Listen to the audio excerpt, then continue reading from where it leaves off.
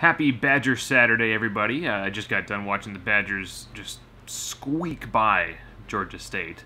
That was a little too close for comfort, but currently Michigan is losing to Colorado 14-21, and Iowa lost. So as long as the other guys lose and we squeak by, it's all fine.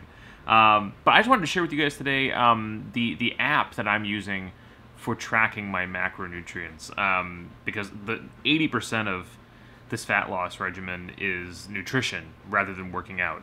The working out's a big part, but really it's what you eat more. It's what you put into your body versus what you work off. So this app is, well, you know, I'm going to turn the brightness down so you guys can actually see. This app is done by my trainer, Mike Vacanti. It's called On The Regimen. You can get it on the App Store if you have an iPhone, but he also, I believe, has an Android version.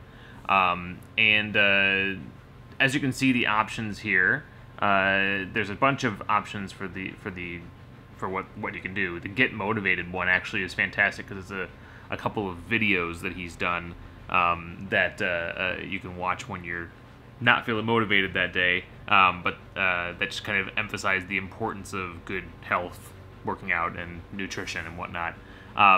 But he created this app because, I believe, as he said it, he's used other macronutrient counting apps and hasn't been thrilled with any of them, so he thought he'd make his own. But so when you choose the Track Macros feature on the app, this is what you get. So now this is, actually I'll go back one. So this is what you're looking at here is my macronutrients for the day so far. So what you'll see there on the left side are my target macros. Today's a rest day, as you can see at the top. And that's my target macros. So when I wake up in the morning, I'm looking at that and I'm saying, okay, I'm going to devise my entire meal regimen around, you know, matching those numbers. So it's kind of like a game, you know, especially towards the end of the day when you're just trying to, you know, get 40 last pieces of protein or grams of protein or whatever. But as you can see here at the moment, you know, this is halfway through my day. So I've got 73 protein, 44 carbs, and 24 fat remaining of my, so I'm, you know, about halfway through everything for the day. And it's about 4:16 p.m. right now. So, but when you go through here, what's kind of cool is there's log a meal. So this is what where you can actually see what I've eaten today, and you can break it down by meal, and you can track literally, you know, the macronutrients and everything, and it adds it up for you.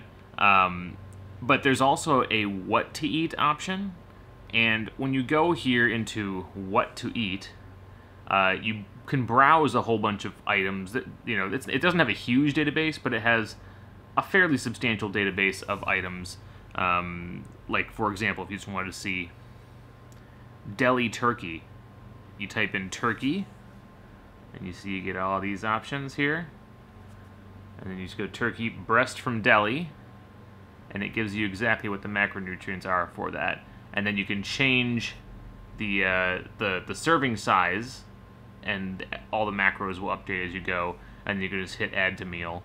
It gets really easy.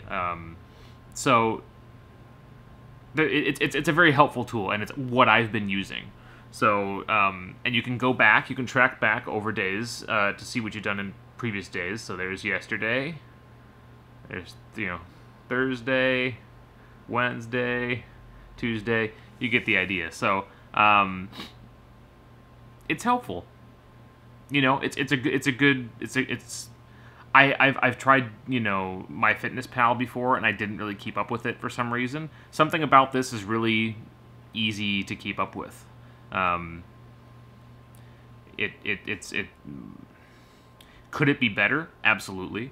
But it does the essentials really well, and it helps me stick with it. So anyway, just wanted to show you guys that, and because this is like one of my most used apps now every day, you know, so it's more well used than Spotify or my browser or anything like that. So, so yeah, download it at the App Store. You don't have to have Mike as a trainer to start using it. So it's free. Check it out.